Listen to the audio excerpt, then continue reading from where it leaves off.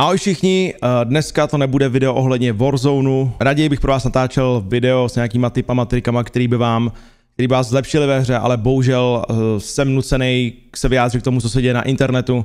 Protože spousta lidí, kteří nemají background ohledně toho, co se stalo před pár dny na Twitch Rivals, ohledně Davskara a Twitch Rivals, tak píšou nesmysly na sociální sítě, mám zaspamovaný Instagram, Facebook, nemůžu v klidu streamovat, protože všichni to tam řeší a jsou to většinou lidi, kteří nevidí ten background, takže já bych vám chtěl říct ten background. Spousta lidí píše, že jsem s Davidem hrál, že jsem se ho vždycky zastával a tak dále, což jsou absolutní nesmysly a dneska, nebo v dnešním videu vám řeknu, jak to doopravdy bylo, jak jsem na Davskara narazil, mám tady nějaký konverzace, který nebudu vám tady ukazovat, budu vám je číst, pokud mi nebudete věřit.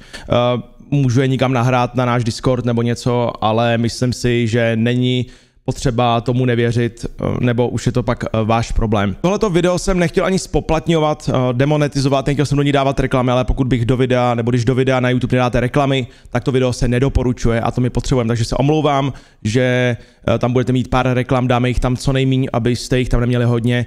Nebude to moc stříhaný, protože nemám žádný scénář, občas se budu koukat sem na monitor, mám tady body, abych na nic nezapomněl, mám tam nějaký ty konverzace, takže když se budu dívat sem, tak se dívám na ten monitor. Já nechci nikoho z vás ovlivňovat, proto tohleto video nedělám. Jak jsem říkal, dělám to proto, abych uvedl ty věci na pravou míru, protože spousta lidí říká nesmysly a nechci vás určitě ovlivňovat. Takže budu rád, když tohle video dokoukáš až do konce, aby si měl všechny informace, ne že to ve čtvrtce vypneš, anebo si budeš z toho mýho videa sestavovat věty, jak se ti budou hodit a vystřelovat z kontextu. Nejdřív začneme úplně od začátku, jak to všechno začalo. Bylo to v říjnu 2020, kdy mi přišel donate, když jsem streamoval od Davskara 100 koruna a napsal: doufám, že jsi o mě neslyšel, jestli ano a máš na mě nějaký názor, nebo jen člověk, který Davskara nemá rád a byl hodně proti mně v tu dobu, nechci ho jmenovat, tohle celé dělá. Jestli neznáš toho týpka, tak asi OK, přeji příjemný den a hodně vinu, ať se daří. Tohle to mi přišlo, já jsem zrovna hrál, odpověděl jsem o 5 minut později, protože když jsem ve hře, tak nestíhám číst všechny donaty a pak jsem na to odpověděl, ale už mi pak neodepsal Davskar do chatu. Pak jsem si Davskara našel na Instagramu, kde jsem mu poslal zprávu s tím, že jsem si jeho donatu všiml, že se omlouvám, pokud už tam nebyl, že jsem mu nepoděkoval, že mu děkuju za donate a co má jakoby za problém nebo co se děje. Napsal mi asi 6 odstavců, co se děje, nebudu to tady číst, je to prostě o tom, že ho nějaká komunita ho nemá ráda, ten streamer o něm mluví nenávistně, posílá svoji komunitu, aby ho hejtila a oni mu přejou smrt a prostě ho pomlouvají a dělají na ně videa a tak dále. S tím, že já jsem mu, hned když jsem si to přečetl, tak jsem mu zavolal na Instagramu, promluvil jsem si s ním, on mi řekl, co ho trápí a řekl jsem, že já ho neznám, neviděl jsem jeho play, nemůžu říct, jestli to je cheater nebo to není to cheater, ale nikdo si nezaslouží, i kdyby cheatoval, tak si nikdo nezaslouží, aby mu někdo vyhrožoval smrtí nebo aby ho někdo takhle nenáviděl a ponižoval.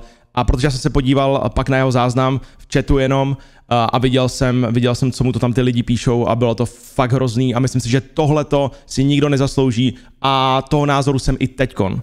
I když mám na Davskara názor, který vám dneska řeknu a na ostatní třeba lidi, kteří zmíním v tomto videu, tak si nikdo nezaslouží, aby někdo někomu přál smrt. To se prostě nedělá, je to absolutně toxic a na Twitchi by tohle to nemělo vůbec být, což bohužel je. Pak den na to, když jsem zapl stream, tak Davskar mi poslal 500 korun a napsal, aby se dařilo, hlavně za ten včerejšek, hodně mi to otevřelo oči, ještě jednou děkuju, doufám, že nikdy zahrajeme. Já jsem mu poděkoval zase a hrál jsem dál. Pak jsem o Davskarovi neslyšel, byl jsem u Agrale, protože na Agrale občas koukám a viděl jsem Davskara v chatu a psal tam, že si s Agralem, jestli by si s ním nezahrál Warzone, že má 7 KD, že mu ukáže, jak se to hraje, poslal mu tam nějaký donate 50 korun a Agralus řekl, jo, zítra odpoledne si zahrajeme. Agralus to dokonce dal i na Instagram Stories, že bude hrát s nějakým godgamerem a ať se všichni přijdou podívat. V tu dobu, když to Agralus udělal, tak spozornila ta komunita, která nesnášela, nenáviděla Davskara a udělali na něj video. S tím, že to video se jmenuje Check Warzone Cheater Exposed a když Davskar hrál s Agralem, já jsem se samozřejmě díval na celý ten stream, tak tohleto video se tam spamovalo a byla tam docela dost toxicita v chatu. Agralus se naštval, rage quitnul stream, vymazal záznam a pak se k tomu nějak dál nevyjadřoval. S tím, že předtím, než Agrel vymazal ten záznam a já jsem se díval na tu hru, kterou hrál s Davskarem, tak mi bylo jasný, že Davskar pravděpodobně používá nějaké programy, které mu pomáhají, nějakým aimlock a tak dále, protože vždycky, když mířil s RAM 7, nebo převážně, byli na kopci, když dali ten první win, tak vím, že ta hipfirovací tečka předtím, než zamířil, tak vždycky byla na nepříteli. A sorry, jako už v tu dobu jsem měl nějakou knowledge a nebyl jsem nejlepší hráč světa, ani teď nejsem nejlepší hráč světa, ale předtím jsem tu hru, co si budeme říkat, nehrál vůbec dobře, spíš jsem se učil a učím se furt. A věděl jsem, že pravděpodobně něco bude mít. A konzultoval jsem to se svojí komunitou, s uzavřenou komunitou, s tím, že Cloud vlastně udělal druhý den video, že Agrel hrál s cheaterem, kde mě zmínil. A spousta lidí ke mně přišla, protože on vlastně řekl, Cloud řekl, jo, tohle to je cheater, zajímal by mě názor AdisBaka, který tu hru hraje každý den. Jo, a já ten druhý den, co jsem zapl Steam, tak jsem měl spoustu lidí v chatu. Na jednu stranu jsem jakoby v uvozovkách rád, že to Cloud udělal, aspoň se to dostalo víc do povědomí, ale na druhou stranu pořád to bylo video, který bylo primárně udělaný komunitou, která je toxická a nenávistná, a to, že oni udělali to video a šířili tu nenávist a to video bylo zaujatý proti Davskarovi, tak se vůbec nic nestalo a nikdo to nebral vážně. Agrel to nebral vážně, nikdo to skoro nebral vážně, až Cloud, když komentoval to video, tak viděl, že vlastně tam něco není v pořádku, ale Cloud nehraje jakoby nějaký FPS hry, aby tomu nějak rozuměl, aby to mohl říct a nikdo to nebral vážně v potaz. Já jsem samozřejmě viděl ten záznam, než ho Agrel smazal a spoustu lidí mi přišlo na stream se ptát, co si o tom myslím, co si o tom nemyslím a tak dále. A já jsem už ten den na streamu řekl svojí komunitě, že můj názor je, že něco používá a že pravděpodobně cheatuje a že mu nevěřím tomu člověku. To bylo moje vyjádření den potom, co se stalo s Agrelem, nebo co hrál Davskar s Agrelem, ale lidi, kteří psali nenávistné zprávy, kteří psali u mě v chatu, je to ať chci a tak dále, tak tyhle lidi jsem blokoval. Protože já nechci mít toxicitu v chatu, já jsem se k tomu vyjádřil slušně, pokud někdo slušně diskutoval, tak to bylo v pořádku. Pokud někdo nadával do dneška, protože spousta lidí na internetu, já jsem ti to Adis psal, že Davskar je cheater a ty jsi mi vymazal zprávu, ale já jsem ti nevymazal zprávu, protože jsi napsal, podle mě Davskar cheatuje, ale protože jsi mu nadával, byl jsi toxic a protože to furt hrotíš. Já nemůžu jako streamer si dovolit každý den odpovídat na dotazy, co si myslím o Davskarovi. A nebudu dělat content video na YouTube, že Davskar je cheater, protože na YouTube se zaměřuju na to, že chci, abyste se zlepšovali ve Warzone, já nejsem reakční kanál. Bohužel dneska jsem musel tady to svoje přesvědčení porušit, aby jsem uvedl věci na pravou míru, ale nechci tohle dělat pravidelně, protože tenhle ten content je sice pro někoho zábavný, ale mě ani vám to nic nedá, kromě té zábavy, což je docela cringe. No, den potom, co vlastně Agrel hrál s Davskarem a řekl jsem tohleto na mém Twitchi, tak mi David napsal na Instagram, napsal mi, ahoj, myslíš, že by si měl nějak čas, jestli by si nepokecal a nějak mi nepomohl se nějak očistit, a poslal screen z facebookové konverzace, vyscreenoval tam nějaký příspěvek, kde vlastně psali, že Davskar cheatuje a zmiňovali tam i mě. A on k tomu napsal, prej údajně hraje i s tebou, jestli s tím nechceš mít nic společného, tak stačí jenom napsat. Prostě Adis, hele, nechceš mi pomoci nějak očistit, pokud zmiňujou tam i tebe, si do toho zatáhnutý, pokud s tím nechceš mít nic společného, tak mi stačí jenom napsat. Poslal tam to video, který vlastně spamovali všichni u Agrela v chatu a napsal k tomu. Jedná se o tohle video a podařilo se mi hrát s Agrelem a následně, co viděl video se mnou, nekomunikuje. Já jsem mu na to odepsal, ahoj, já jsem se ti k tomu už vyjadřoval a nemám nic víc co říct. Tím narážím na to, co jsem říkal na streamu. Já s tím nemám nic společného a na komentáře na Facebooku nereaguju. Co se stalo s Vojtou, je mezi váma a mě do toho netahej. To mě do toho netahej jsem tam nenapsal, ale prostě takhle jsem to chápeš myslel. Takže tohle jsem mu odepsal a vlastně tím skončila veškerá konverzace s Davskarem na tu dobu. Vyjádřil jsem se k tomu na streamu, že mu nevěřím, že s ním nechci mít nic společného a že s tím člověkem nechci být spojovaný. Pokud ke mně někdo přišel, nadával nebo psal, hej Adis, co si myslíš o Davskarovi? Já jsem řekl, já na to mám svůj názor, ale ty si udělej svůj názor sám, protože já mám na streamu třeba 500 lidí, záznam ze streamu vidí 10 000 lidí a já mám nějakou moc a zodpovědnost. Já pokud budu říkat, tenhle ten týpek cheatuje, tak ty lidi, ty hloupí lidi, kteří to uvidí, tak k němu půjdou, za prvý je zmanipuluju a za druhý k němu půjdou a budu mu třeba nadávat. A to já nechci. Jo, já tady, ať si každý udělá obrázek sám, já tady nejsem od toho, abych jako vířil toxicitu na český Warzone scéně. Jo? I když tady to video tak nevypadá, tak tohle je můj postoj k tomu. Jednou, když jsem hrál s Agralem, protože s Agralem jsem párkrát taky hrál Warzone, tak mi řekl, hele, Davskar je v chatu, nevadí, když se k nám přidá i Davskar. Já jsem řekl, hele, jestli chceš hrát s Davskarem, tak já s tebou hrát nebudu. A on řekl, proč? A já jsem streamoval, Agrelu streamoval, já jsem řekl, protože Davskarovi nevěřím mu jako člověkovi a nevěřím mu jako hráčovi, že nečítuje. Agrel řekl, OK, v pohodě, tak jsme hráli dál. Takže tohleto jsem řekl u sebe na streamu podruhý, bylo to třeba o měsíc později a slyšela to i komunita Agrela. Dokonce když jsme dělali talky na Discordu, což bylo něco jako Clubhouse, abyste se mě tam mohli na cokoliv ptát, tak jednoho dne se přihlásil vlastně Davskar a řekl mi tam, že má problém s tím, že mu to poslední dobou nejde, že hodně řeší KDčko, jaký na to mám pohled. A já jsem řekl především veřejně na Discord talku, bylo tam sice jenom 50 lidí, ale řekl jsem tam, že mu nevěřím, že si myslím, že cheatuje, že ho občas sleduju a prostě to, co dělá, tak není v té hře možný. Že bylo nejlepší, kdyby se přiznal a kdyby prostě řekl, hele, sorry, cheatoval jsem omlouvám se. Ale on mě přesvědčoval o tom, že necheatuje a že já jenom nejsem zvyklý koukat na dobrý hráče, který mají 7 KD.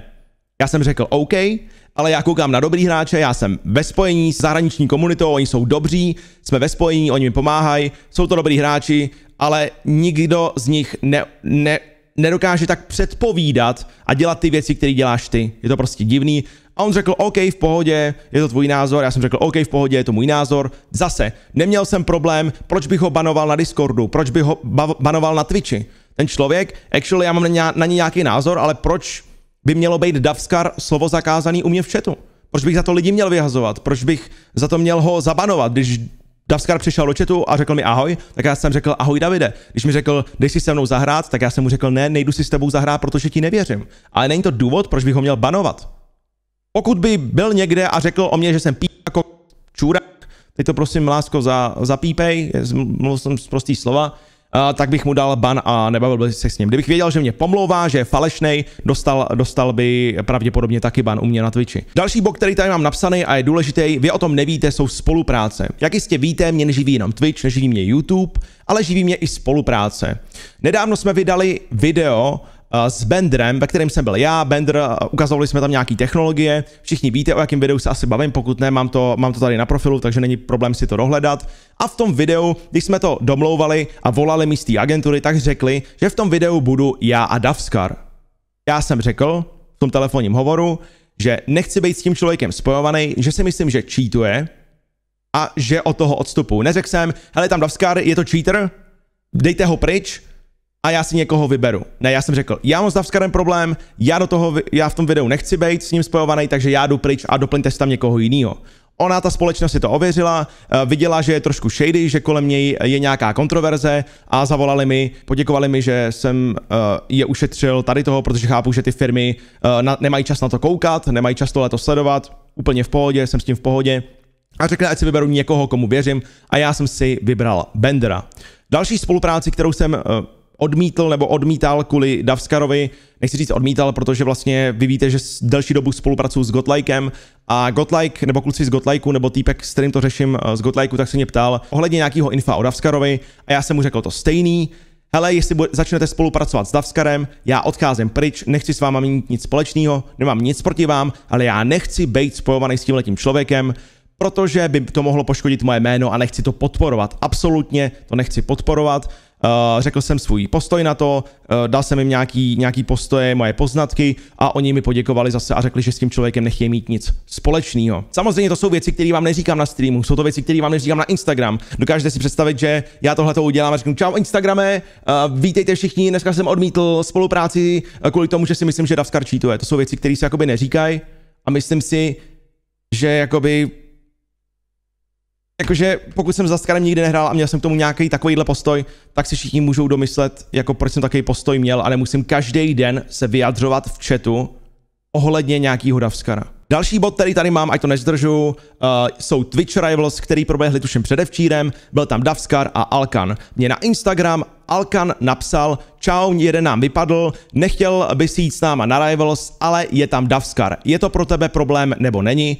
Mutnul jsem stream, nahrál jsem Alkanovi jsem nahrál hlasovku, nepůjdu tam, Myslím si, že Davskar cheatuje, nevěřím mu. Vím, že Alkan občas s Davskarem hrál, před půl rokem jsem Alkanovi nahrával hlasové zprávy na Instagram, kde jsem mu říkal, ať si na něj dá pozor, že pravděpodobně cheatuje, ať si ho prověří a ať si na to dá pozor, ať se mu nestane něco špatného, jakoby, že by měl špatný jméno, ne, ať se mu nestane něco špatného, že bych mu nějak vyhrožoval, to vůbec ne. Takže jsem Alkanovi řekl tohleto, že nechci tam na ty rivals, že pro mě je to cheater. Alkan mi odepsal, hele, pro mě to cheater není, protože nemá ban u Activisionu, až dostane ban na Activisionu, tak je to pro mě cheater. V pohodě tohleto vyjádření jakoby na jednu stranu chápu, rozumím tomu, když by to řekl Czech Cloud nebo Agrel, který tu hru nehraje, ale jakože Alkan tu hru hraje na streamu často, aby si byl schopný udělat názor sám, jestli to je legit nebo to není legit, ale chápu, že třeba nemá čas, natáčí hodně na YouTube, vím, že toho má randál, já proti Alkanovi nic nemám, já Alkana mám rád, je to hodnej kluk, nic proti němu nemám, ale tohle to mě trošku zaskočilo, takže jsem to odmítl a za 5 minut mi psal Petr, což je můj teammate, že mu Alkan nabídl, jestli nechce na rivals, co si o to myslím, tak jsem Petrovi řekl, ať to nedělá, že by to mohlo ukončit jeho streamerskou kariéru předtím, než ještě začala, a Petr řekl, že mám pravdu, že si myslí to stejný, co si myslím já. A teď to, co mě celý na téhletý situaci štve, je, že vlastně Davskar byl na Twitch Rivals. Na Twitch Rivals bylo daleko víc týmů, byly tam Call of Duty osobnosti a ten klip, který vlastně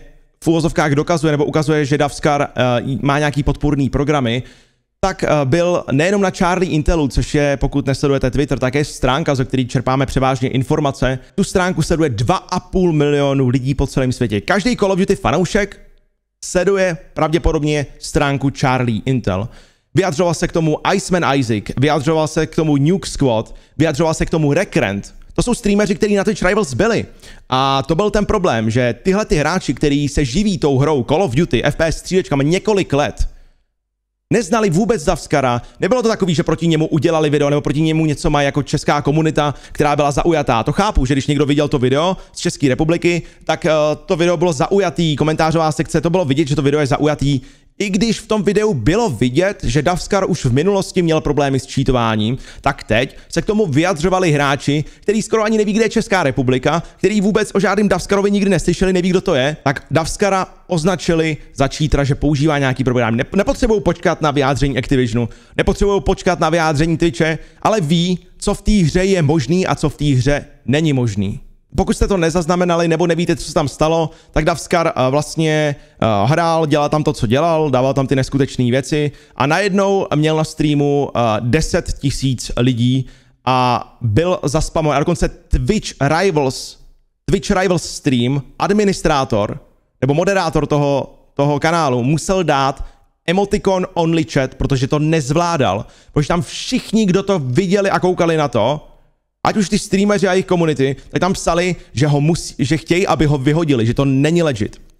Oni to nechtěli udělat, nakonec, když se to začalo řešit na Twitteru, vyjadřovali se k tomu tito velcí streameři, tak vlastně Davskar vlastně odstoupil, pak byl vyloučen z Twitch Rivals, dostal na 7 dní ban, že se to vlastně vyšetřuje a museli se celý Twitch Rivals vlastně hrát oznova, restartovat. Takže po prvním kole, kde vlastně německý tým měl skvělou hru a dokonce vyhráli a měli 60 bodů, tak to museli restartovat a přišli o ten progres těch 60 bodů. Což je docela velký problém. Nejenom, že to začali řešit Charlie Intel stránka a tyhle ty tvůrci, který jsem zmínil, ale začali se na YouTube objevovat hodně videí o hodně tvůrcích a je to obrovská ostuda pro Českou republiku. A když si teď domluvám spolupráci se zahraničním streamerem, nebo se s ním píšu, protože chci spolupracovat se zahraničníma streamerama, chci jim pomáhat s content kreatorama, aby jsme se posunuli dál, tak když jim řeknu, že jsem z České republiky, tak první, co zmíní, je to, co se stalo. Já hned po tom incidentu jsem se pár lidem, který jsem na těch Twitch Rivals znal, zahraničních, tak jsem jim psal na Instagram a omluvil jsem se jim, ale co mi chybělo, je, proč se neomluvil třeba Alkan. Alkan za to nemůže, Alkan by neměl mít žádný postih, ale Alkan je ten, který tam vzal jakoby Davskara, i když byl trošku shady. Tak co mě chybělo, aspoň Alkana sleduje 500 000 lidí na Instagramu, ví, že byl na Twitch Rivals, tak hodit storíčko, hele, omlouvám se, mám na to takovýhle postoj, dokud nedostane ten člověk ban u Activisionu, tak pro mě to cheater není, ale omlouvám se všem, protože se museli restartovat celý Twitch Rivals, tak se omlouvám celému tomu týmu, kterým jsme zkazili tu první hru. Nic takového, nikdo to neřeší, nikdo se neomlouvá, pak nějaký AdisBak, který ani na těch Twitch Rivals nebyl, tak já mám tendenci se těm lidem omlouvat, protože je to obrovská ostuda. Ani Davskar se neomluvil, nikdo se neomluvil, jediný, co Davskar včera dal na Instagram, tak vlastně dal vysmátý smajlíky a celý ty situaci se vysmíval, což mě absolutně vytriggerovalo. Udělal jsem na to Instagram Stories a najednou to viděl a najednou se tam omlouval. To je neskutečně drzý chování a tenhle ten člověk, i přesto, že jsem ho respektoval jako člověka a v chatu a pozdravil jsem ho a byl jsem schopný se s ním normálně bavit, i přesto, že jsem mu nevěřil a dával jsem to najevo a říkal jsem to, tak ten člověk je pro mě absolutní odpad, protože to není už jenom nějaká klukovina, že si tamhle zapneš cheaty ve Warzone, víme, jak se k tomu staví Activision, ty si zahraješ 8 her a ve 4 hrách máš cheatera. Proč bych jsem čekal na Activision, když Activision není schopný zabanovat ty cheatery? Jo, proč bych na to čekal? Já mám své oči, já mám své rozhodnutí, ale to, že se někdo tomu vysmívá, a když měl Davskar 10 000 lidí na streamu, já jsem tady měl jenom jeho chat, tak co tam psali ty lidi a jeho komunita, tak mě normálně je normálně z toho smutno a proto natáčím tohleto video, protože já se nedokážu pohnout ve své tvorbě dál, aniž bych se k tomu vyjádřil. Furt na to myslím, nemůžu v klidu streamovat, nemůžu v klidu tvořit content, protože vím, co se tady děje a strašně moc se za to stydím. Co je docela smutný, je, že Davskar má komunitu lidí, která mu slepě věří. Což absolutně třeba na jednu stranu nechápu, na druhou stranu je to jako hezký, že ho pořád jako podporujou, i přes to, co se tohleto stalo, ale vy si musíte uvědomit jednu věc. Pokud podporujete nějakého streamera na Twitchi, ať už subem nebo mu posíláte peníze, tak si trošku u toho přemýšlejte, protože aby člověk, který pravděpodobně cheatuje, měl partnera na Twitchi a byl full-time streamer, protože vy mu posíláte peníze a má nad webkou má peněžní gól, aby se uživil, aby byste ho uživili, tak je to i trošku vaše zodpovědnost, protože já když jsem se včera zeptal člověka, který podporuje i mě, kterýho si vážím, a zeptal jsem se v chatu a vím, že ho podporuje Davida. Hele, tobě to nevadí, kámo, on prostě tě podvádí, to je podvod, on podvádí, vy mu posíláte peníze, vy ho podporujete, on pak dostane ban, možná dostane permaban na Twitchi, možná ne, to je ještě ve hvězdách, ale vy ho podporujete finančně, i když víte, ty si fakt myslíš, když jsi viděl ty klipy, že to bylo legit, no asi ne, pravděpodobně něco používá a říkám, proč ho podporuješ? Proč živíš člověka, který se živí podvodem? No, je s ním sranda a je chatu. Jakože asi bych se nad tady tím docela jakoby zamyslel, než bych podporoval finančně. Je spousta streamerů, kteří jsou na Twitchi, nemyslím teď sebe, pokud mě nemáte rádi, díváte se na to video, podpořte někoho jiného, ale pokud vidíte, že dělá nějaký shady věci, že dostal už nějaký bany v CSku, OK, dostal bany v CSku, nechci to sem jakoby nějak tahat, je to jeho minulost, ale tady vidíte, každý, kdo hraje tu hru a používá ty zbraně, které třeba on používal, tak víte, jestli to je reálný nebo to není reálný, bez toho, aniž by vám to AdisBak řekl.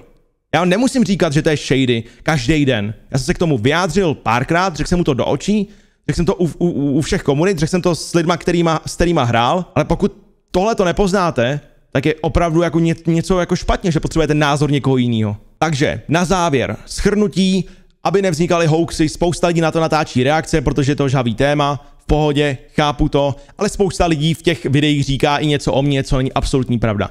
S Davskarem jsem nikdy nehrál, nikdy jsem s ním nehrál, plánoval, vždycky se mnou chtěl hrát, chtěl na moje customky, nikdy jsem s ním nehrál.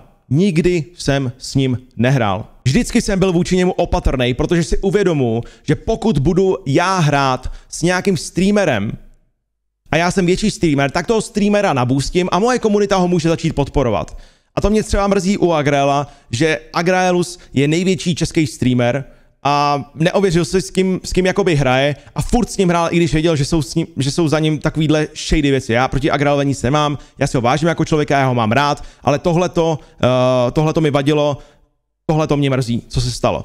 Že Agraelus má obrovskou moc, je důležitý si ověřovat, protože Agrael ukázal Davskara celému světu, hrál s ním a ta komunita to viděla a šla ho podpořit.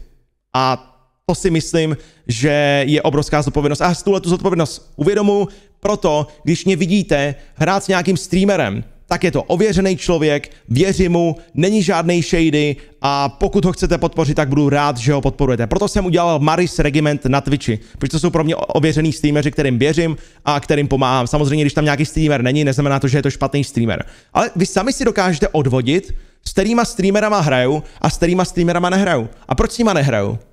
Proč s nima asi nehraju? To vám musím na všechno natáčet video, to vám všechno musím říkat.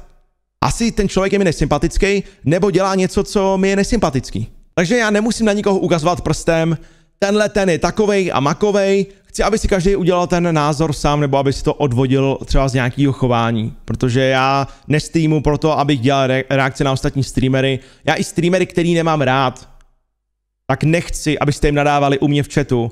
Zastal jsem se jich párkrát, já s nima mám problém, vím, proč s nima mám problém, ale to neznamená, že furt se do nich musím navážet. Je to můj problém, není to problém mojí komunity a mám 500 lidí na streamu nebo i 300, 100, je to úplně jedno. A ty lidi nejsou zvědaví furt na nějaký řeči, kdo je Davskar, co Davskar. Ty lidi si jdou počilovat a jdou normálně pokecat. Takže já jsem v minulosti žádný videa na Davskara nechtěl natáčet, já jsem proto udělal maximum. Já jsem Davskara nahlásil na Twitchi. Pokud na Twitchi uvidíte něco shady, můžete to nahlásit. Nahlásil jsem ho za cheatování, dal jsem tam i vlastně, vyrobil jsem tiket. Jo. Nahlásil jsem ho Activisionu, když jsem ho potkal ve hře, tak jsem ho hned nahlásil i ve hře, zablokoval jsem si ho, aby už nikdy nebyl se mnou ve stejném lobby. A já nechci na nikoho jakoby ukazovat prstem, jak jsem říkal, ale poslední dobou jste mi posílali nějaký klipy ještě jednoho slovenského streamera, myslím si, že to je slovenský streamer, který pravděpodobně taky cheatuje, já jsem si to prošel, nahlásil jsem ho zase na Twitchi, nahlásil jsem ho Activisionu, vytvořil jsem tiket, ale mám strach, že se nic nestane a omlouvám se, ale svoje pravidlo na nikoho ukazovat prstem dneska musím porušit a musím vám veřejně říct, protože pravděpodobně Activision ani Twitch s tím nic neudělají. Ať si dáte pozor na tady toho člověka, nepište mu nenávistně. Vy, co můžete udělat, je, že za těma streamerama nebudete chodit. Když na ty streamery nikdo nebude koukat, i ten člověk, který na ně kouká, aby ho trolil, tak ho svým způsobem podporuje. Když na ní nebudete koukat, tak ten streamer nebude streamovat, anebo to si řekne, tak asi ty lidi na mě nekoukají, protože poznali, že dělám něco shady, tak to budu dělat jinak. Když je nebudete podporovat ty streamy, jak to dělat nebudou. Ten streamer, o kterém se bavím, je Tukan. Dole v popisku videa máte odkaz na soubory, který jsem poslal i Activisionu, nahlásil jsem ho i na Twitchi a jsou to soubory, ze kterých jde docela jasně vidět, aspoň podle mého názoru, že ten člověk je shady a používá nějaký cheaty. Dneska má Davskar vydat nějaký vyjádření, to už je vyjádření 25. tisící, nevěřím mu, i kdyby ho Activision očistil, nevěřím tomu člověkovi, protože mám vlastní oči, vlastní názor, nevěřím Activisionu, co se týče cheaterů, bohužel to tak je, ta hra má strašně anti-cheat, je s tím obrovský problém, mám problém to streamovat, mám nechuť k týře, nebo začínám mít, protože pokud Activision a Twitch očistí tady toho člověka, tak je to obrovská ostuda, protože ty lidi z té zahraniční scény tohleto uvidí, že nebyl nějak potrestaný a někteří streameři to začnou taky dělat, protože výmluva, mám dual stream PC setup, teď přece nemůžu streamovat. Ano, lidi, který ti uvěří, tak ano, ale když si to dáš na YouTube, ty chytří lidi, kteří stojí na YouTube, na Google, tak první video ti vyjede, jak schovat cheaty, když máš dual stream PC setup. Nejlepší by bylo pro tebe, vím, že na to koukáš, říct, chytnout se za koule, sorry, posral jsem to, omlouvám se, nasypat si popel na hlavu, taky jsem spoustu věcí podělal, taky jsem se omluvil, nemám s tím problém. Ale chápu, že ty to asi nesmíš udělat, protože už si tolikrát si se vyjadřoval články a furt, že to už ani nejde se omluvit snad. To nemůžeš ani udělat, protože by si úplně jakoby skončil svým způsobem. A ještě jednu věc jsem tady nezmínil, když Davskar začal streamovat a ještě neměl problémy s tou toxic komunitou, jak jsem říkal, ještě na ní nebyly žádný videa, tak on sám měl stavěný content na tom, že je cheater. Dával si to do popisu streamu. Check cheater. On prostě vyrostl na té kontroverzi. On vyrostl na tom, že lidi o něm začali říkat, že je cheater. A lidi, kteří byli trošku méně chápaví nebo prostě jsou lehko zmanipulovatelný, tak poznali, dobře se s ním kecalo, asi zlej člověk to úplně nebude, to proti tomu nic nemám, ale podporovali ho finančně a podporovali v tom, co dělají. A my všichni, i když se nemáme rádi v komunitě, tak pokud hrajeme všichni stejnou hru a pokud tohle to tady bude, tak ta hra se zničí, ta hra bude zrujnovaná. A je to obrovský problém. Dávejte si problém na to, koho podporujete.